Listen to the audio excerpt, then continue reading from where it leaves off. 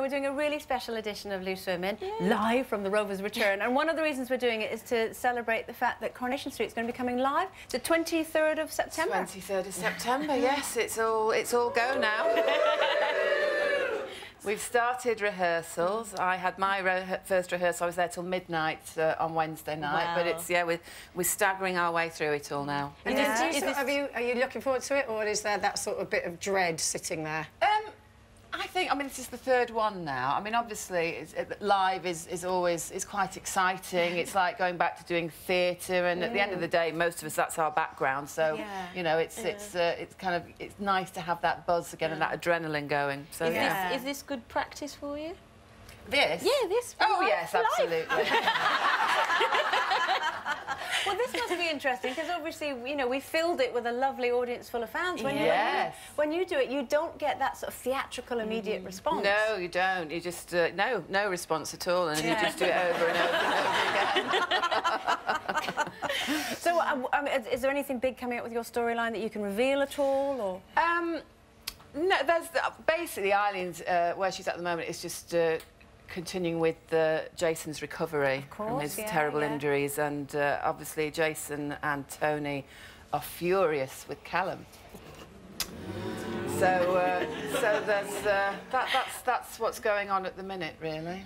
And I because off the street, you've been training to be a therapist, and you have to go into psychotherapy yourself, don't you? Yeah, I've been training as a psychotherapist.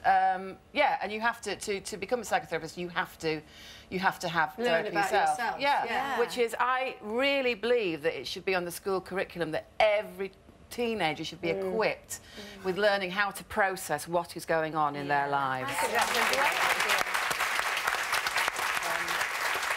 I just think, you know, our kids, all of us aren't equipped. Things happen to us when we're younger that then affect you 20 years down the line, and you've made decisions based on those events that happened at an early age. So I think it's really important that kids learn to process, to understand themselves, to forgive themselves, to Well, not we feel push shame. them to exercise their body, but we don't push them to exercise their mind in that sort of way. So, to me, the two go absolutely hand in hand. If I had my way, every single school in this country would have a therapist available for them throughout the term. And you've got a nearly 20-year-old, haven't you? Yeah, it's 20 on Monday. So did it, when you were doing those sessions, did it kind of alter the way that you thought about your relationship with him?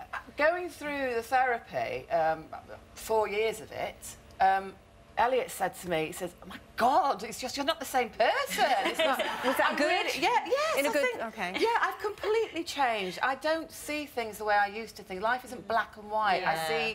I can see when someone's behaving badly. I can look at it and see, now what's really going on here. This is about fear. This is fear. This is sadness. That's why they're playing out.